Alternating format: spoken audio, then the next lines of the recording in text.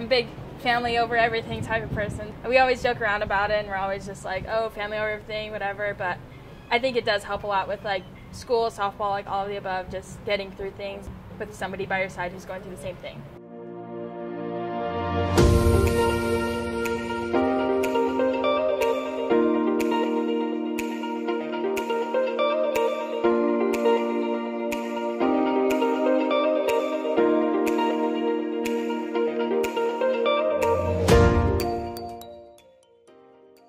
This is the story of Mia and Alyssa Trejo, sisters by blood but teammates by choice. Mia, a fifth-year senior, and Alyssa, a junior, brought their talents to UNLV in hopes of turning around a struggling program.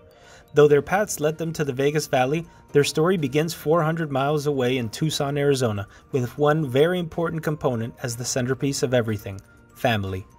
With Dad serving as the coach, counselor, and mentor, the Trejo sisters blossomed into stars on the diamond and the jewels of Mom and Dad's eyes. Mom could hardly hold back the tears as she reflected upon her daughter's achievements.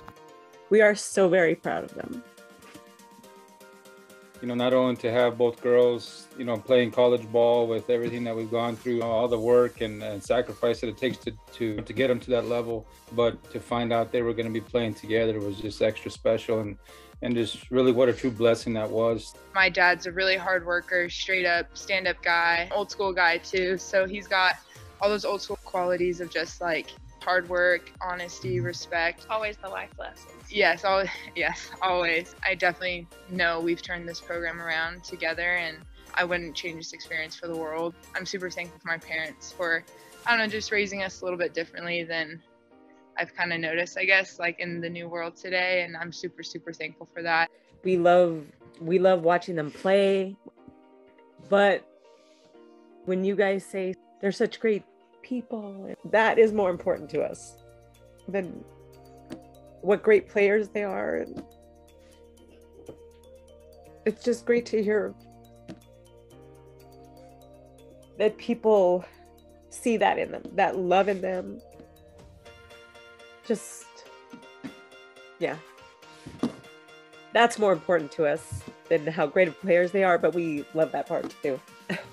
As Mia's career draws to a close, one has to wonder what kind of legacy the All-Mountain West first baseman hopes to leave behind. Personally, for me, that one's kind of easy for me because I've been thinking about this a lot. Not just that question a lot, but just like about what I leave here as I'm finishing up. And honestly, just I want people to remember the way we were as people. I just want people to remember us, me, my family, as just good, all around, genuine people who are kind, loving, someone who just worked hard and dove right in and gave UNLV Softball everything she had. I enjoyed high school ball a lot, and the 2 years I got to play with her, can we start over?